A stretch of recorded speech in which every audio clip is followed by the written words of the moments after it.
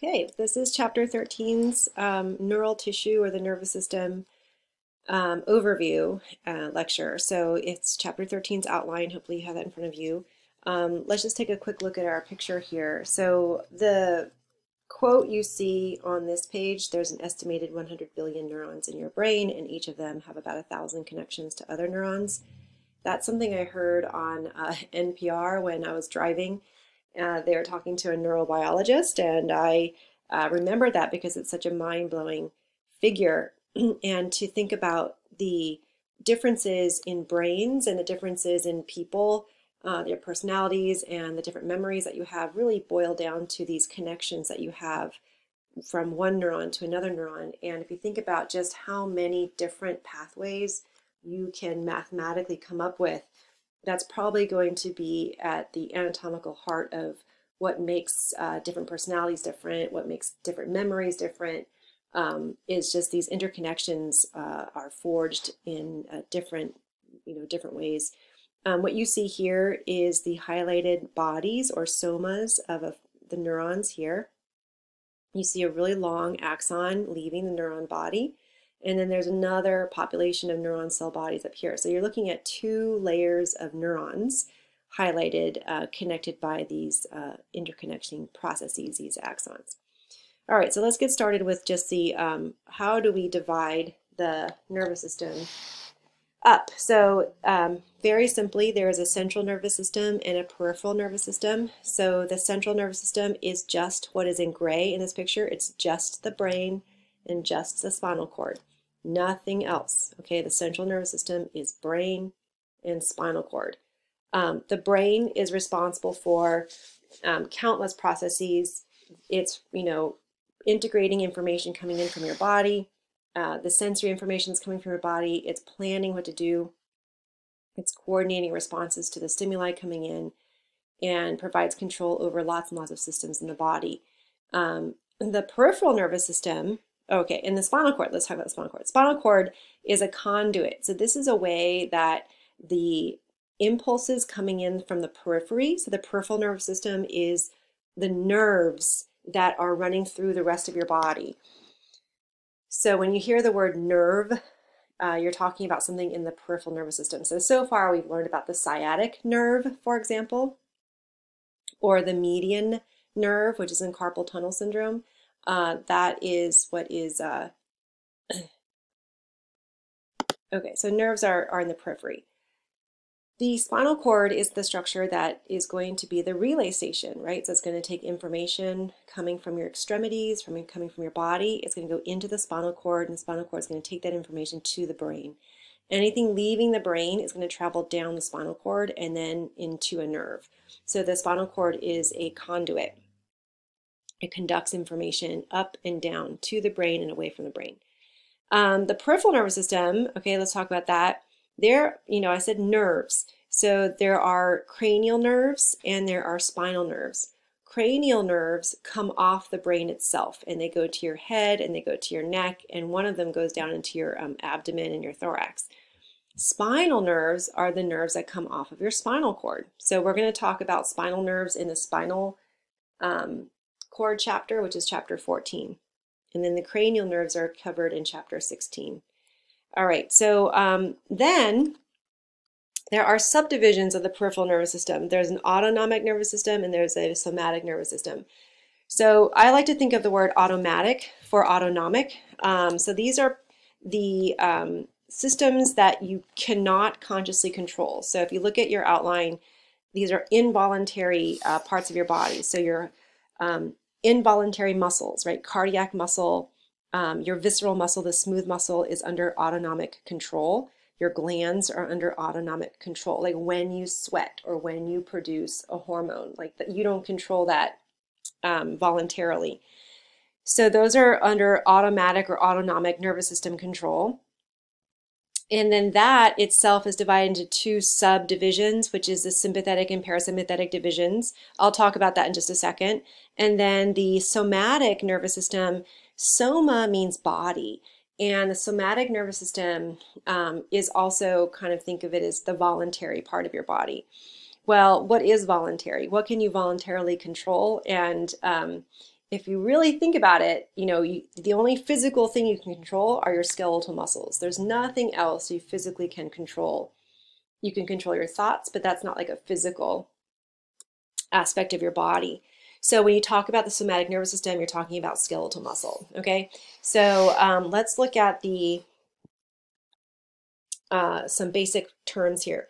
So just so you guys have the information, sensory information or sensory input is going to be anything coming into the brain from your body. It can be coming from your skin, touch, itch, it could be pain, it could be temperature, it could be coming from your eyes or your ears, some kind of sense. It could be stretch of your muscles, stretch of your tendons.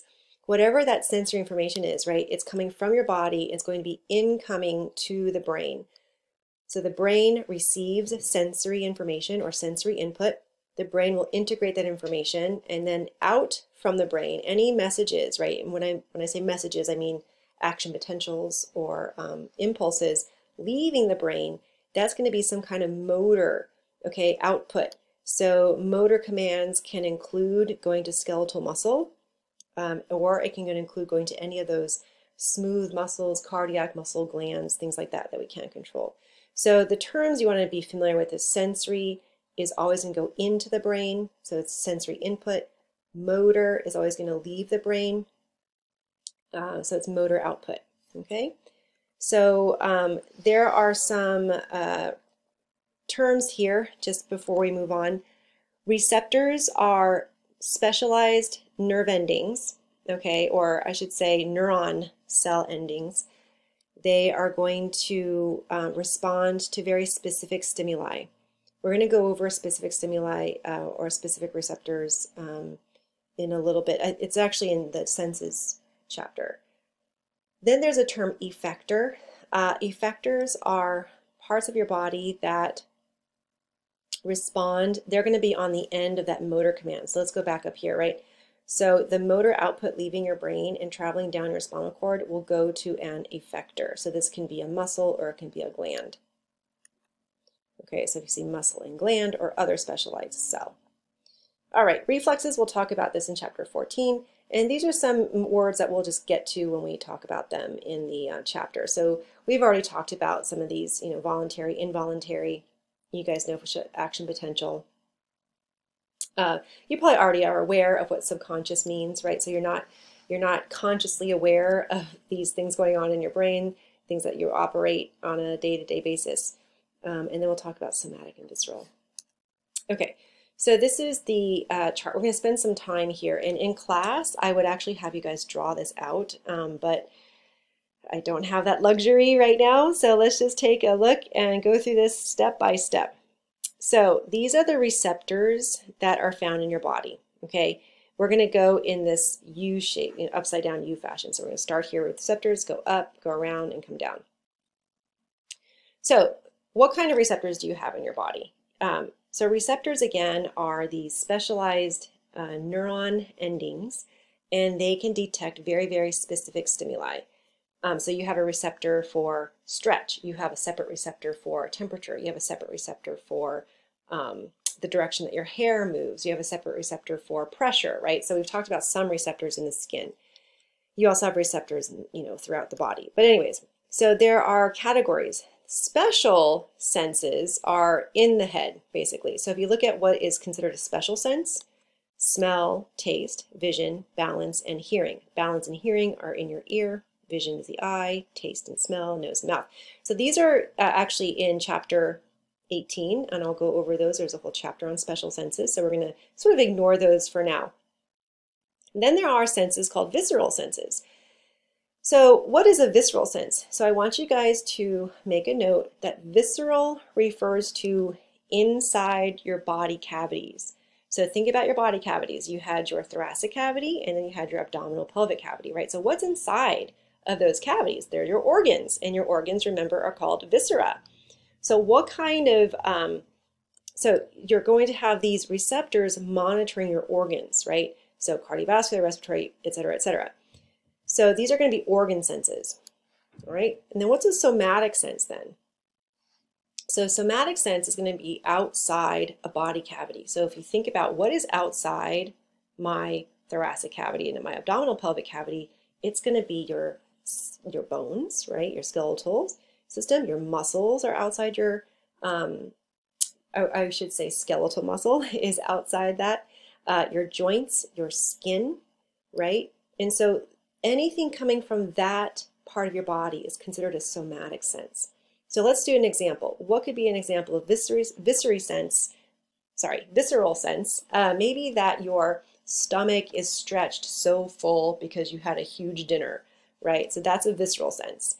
What's a somatic sense? Maybe you scraped yourself on the pavement when you took a fall and you hurt your skin, right? That's a somatic sense, that pain from your skin.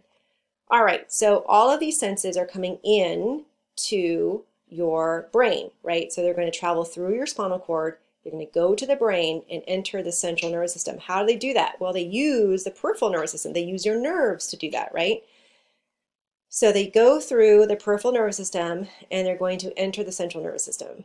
Now, I want you guys to know two words that mean the same thing. Sensory information is the same as afferent signals or afferent information. So the word sensory is the same as afferent.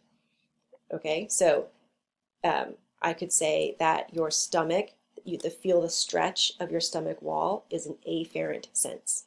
Okay, an afferent visceral sense, to be more specific.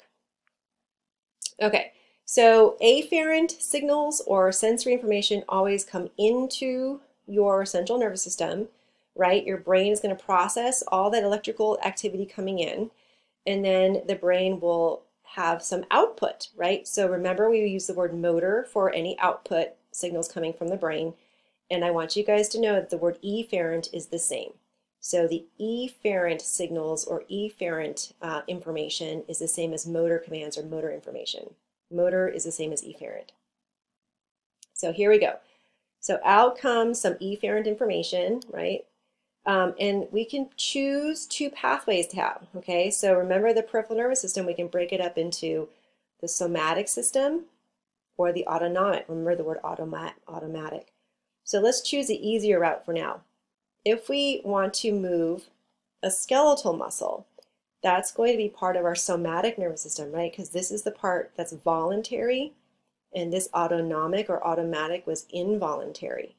So if, let's say you felt an ant crawl on your arm and you want to flick the ant off your arm, right? So that's going to be a somatic sense, that sensation coming from your skin, traveling up. The motor information is going to go through the somatic nervous system to your voluntary skeletal muscle so you can move the ant off your arm. Another route we can choose, okay, is the autonomic nervous system. So remember the autonomic nervous system, this is going to control all the things that are automatic. So let's drop down and look at what are we controlling. We're controlling smooth muscle, so this is the organ muscle. We're controlling cardiac muscle, your heart, and we're controlling all the glands in your body, right? So think about adrenaline, think about your hormones, think about antidiuretic hormone, think about sweat, things like that. All right, so this parasympathetic division or sympathetic division are two states that your body can be in. So your body is, I'm betting right now, you're probably not too stressed. You're sitting around listening to my lecture at home, and you're probably in this parasympathetic division right now. Your body is relaxed. And this is known as the rest and digest mode or division. So when the fibers are active, when the autonomic nervous system is actively firing fibers in this system, you feel relaxed. So what does that mean for your body? Rest and digest. So that means that your smooth muscles in your digestive tract is actively working to digest your food because you're relaxed. You have the energy to put into digesting the food. Cardiac muscle is going to have a slow heart rate, right? Because you're relaxed, your heart rate's going to be at the lowest. And then the glands, right? So you're probably not going to be secreting too much adrenaline right now. Your saliva will actually be putting out more output right now because you have the digest version of that will increase the saliva. So this mode of being is going to be this rest and digest, right? And this all comes into what stimuli are coming in. So your senses, you're sensing your environment is very calm, you're sensing your environment is very peaceful, and so there's no reason for you to be in this in any other way than relaxed. So let's say things change, right? So let's say like there's an earthquake, God forbid, there's an earthquake that hits and all of a sudden your senses are, heightened. You are going to have this new information come into your brain, and then your body will start to shunt that the fibers that are active are going to go into the sympathetic division.